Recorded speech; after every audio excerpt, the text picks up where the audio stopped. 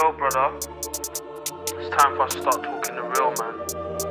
We've been sugarcoating too much. We've got to start calling everything out for what it is. Hi guys, welcome to the second part in my series of troubleshooting the Inmotion V14.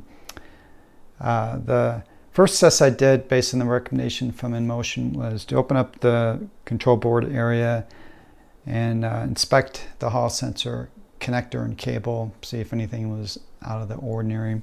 Remember the failure in this wheel, the initial failure indication was a bad Hall sensor, and then subsequently that caused an issue with the control board, which burned up. Didn't literally burn up, but it's dead now.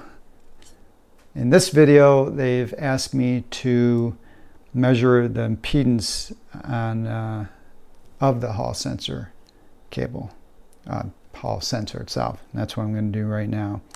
If there's minimal impedance in this test, that'll mean the Hall sensor or sensors are functioning. If there's essentially an infinite impedance, that's going to be a problem.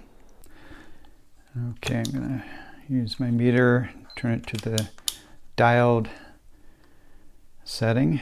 This will allow me to bias the Hall sensor, essentially kind of activate it. Red goes to the black wire, the bottom corner, and now I'm just going to probe the blue, green, and yellow, and I should get approximately 0.6.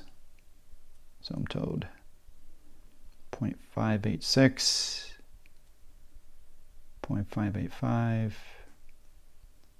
0.605. Well, Hall sensor is looking good. Well, this is a short video. Hall sensor looks good. Oh, by the way, I forgot to mention, you might have noticed it in the video, but I did disconnect the phase wires from the Raptor control board, and the tire spins freely. So that's just another nail in the coffin for that control board. All right, well, I'll be sending these results off to Inmotion. Looks like the motor is good, so I expect I'll be receiving a new control board, and